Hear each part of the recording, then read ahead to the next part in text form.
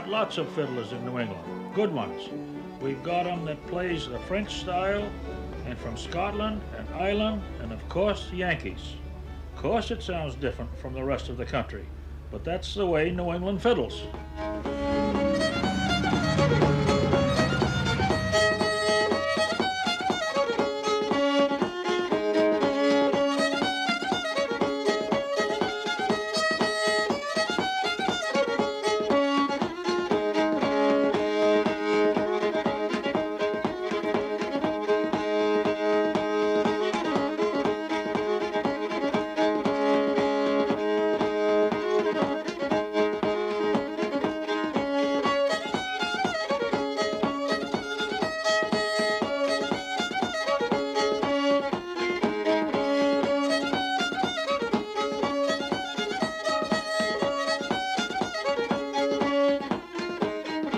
When I was young, my dad used to play fiddle, you know, and Sundays, he'd only take it out Sundays.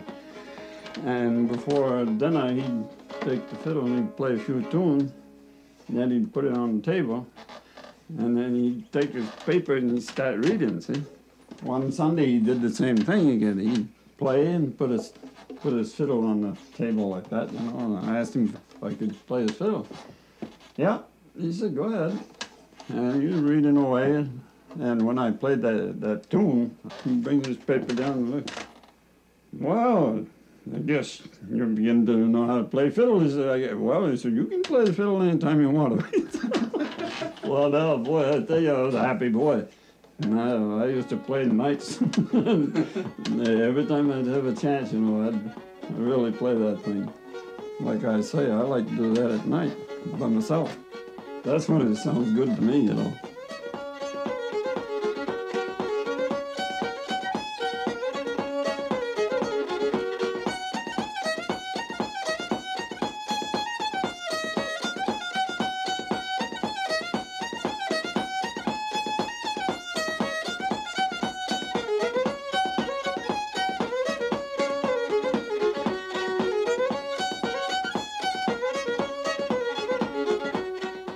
Young, that was before I was married.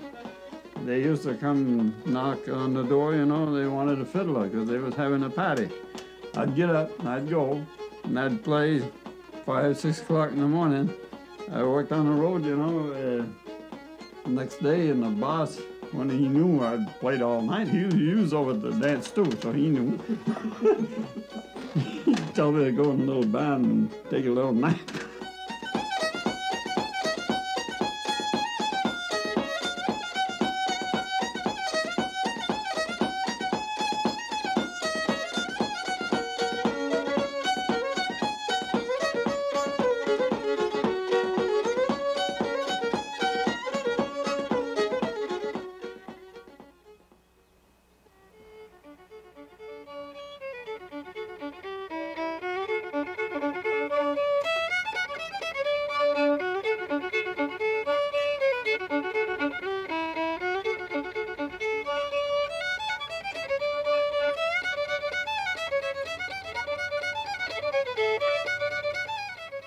When I first started to want to play, my brother had the violin, and I was only 5, 6 years old.